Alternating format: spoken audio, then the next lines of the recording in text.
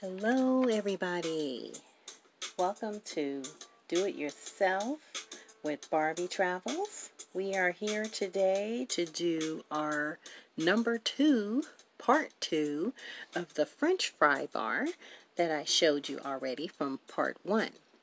Part one, we went through all the tutorials of learning how to cut up all our pieces for setting up our French fry bar. So now we're going to set up our French fry bar, and on part three, we're going to make the sauces in the canisters. Okay, now part one of this segment is we're going to use recycled plastics. These with some of the dolls that had came in, and I went on and cut it in half. And I said, I'm going to recycle this. This is going to come in very handy. And that's how I started the taco bar. Now look at this. I turned it like this, upside down, cut out a piece of strip of paper to fit in there nicely and snug. And I'm going to hot glue that part down, okay? That's how I did that. That's how I'm going to do my next segment for my hamburger bar, but that's the concept. I'm going to use this for the bar setup so people can look through the glass, not be touching it or coughing over the food and stuff like that. Okay, so we're going to move this over to the side.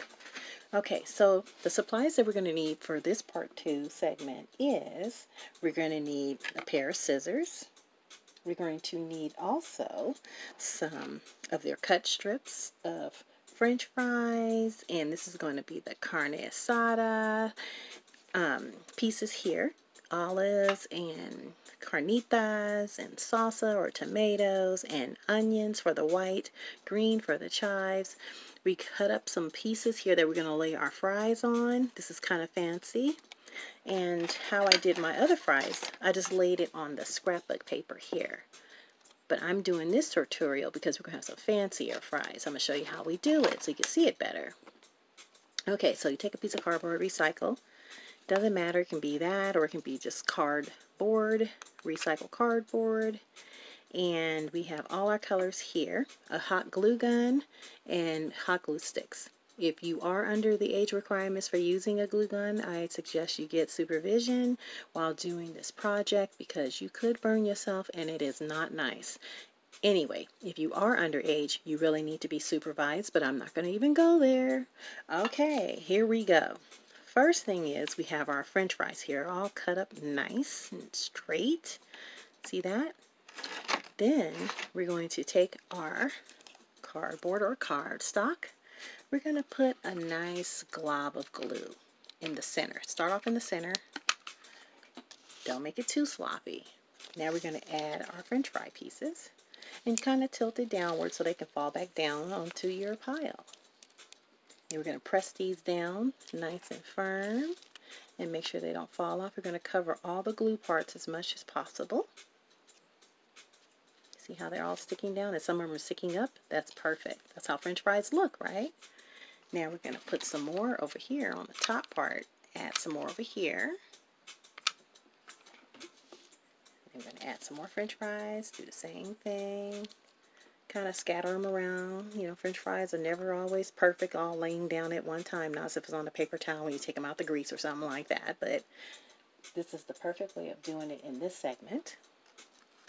Alright, see how they're kind of shaping up there? Look at that. Isn't that cool?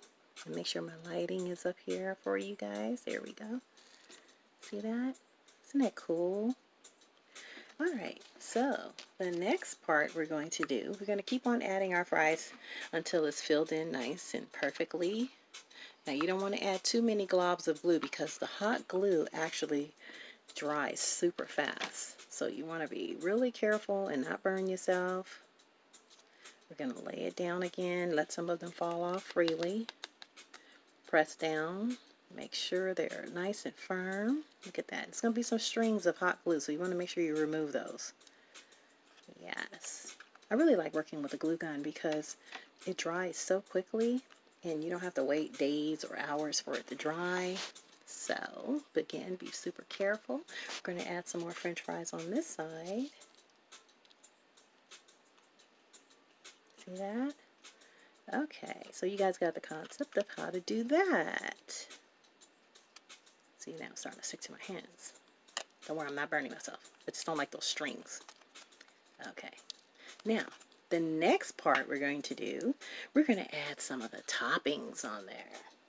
Now, we're going to do it just like how you would make your own French fry, loaded fries at home, okay? So, we're going to add a little bit of glue at a time. Let's start off on this edge here and bring it to the center. A glob of that. That's enough for now. And we're going to work with our, let's do the refried beans. Sprinkle those on. Shake it off. I'm going to do it again. I don't know how you guys eat your food. Do you put your beans on your fries first, or you put your beans on your tortillas first? You kind of dress it up like how you really would do it in person. Some of you bachelors don't even care. You guys will just add it on as you go along. But see, it's starting to add colors now. We got those pork carnitas, or chicken, or refried beans, we'll call it. Added a little bit of that. Had a little bit of dark brown in there, but that's okay because we're going to add that on next. Alright, and now let's do some dark browns for the carne asada. We're going to do the center part. Look at that. Isn't that nice? And kind of just tap it a little bit here and there. Be careful again. Take the strings off. Look at that. See that, you guys? You guys can play around with it, you know? It doesn't have to be so perfect. You know, it's just about decorating your fries up. Spreading it around, spreading the love, taking some of that off. Alright, so now we're going to add on, let's do some salsa. Let's add the red or the tomatoes. And the red is such a bold color, you really don't need that many. But look at that. Get some of that glue off of there. But look at that, see? It's coming along, you guys. Alright, the next layer is going to be some sour cream. Let's do some white.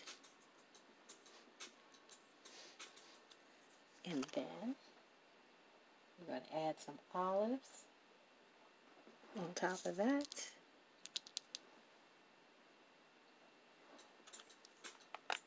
There we go. Look at that.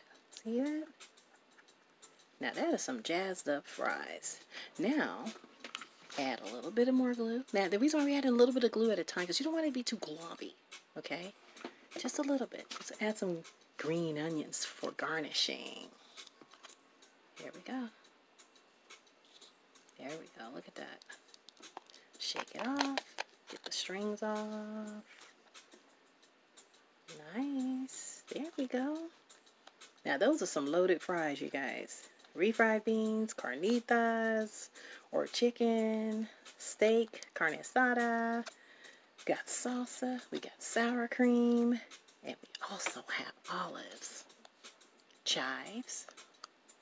And your list can go on and on and on. You guys can get really creative. You kind of spread it around a little bit. It's all good.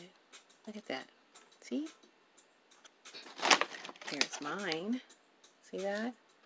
You guys can get very flavorful with a whole bunch of things. I have a little purple on this one right there for red onions. Look at that. See there, you guys? So the next segment, part 3, I'm going to show you guys how to make the sauce into the canisters. Make sure you guys hit that subscribe button below and the notification bell for more do-it-yourselfers with Barbie Travels. And we will see you guys soon on the next episodes of Barbie Travels, the French Fry Bar, part 3. See you guys soon.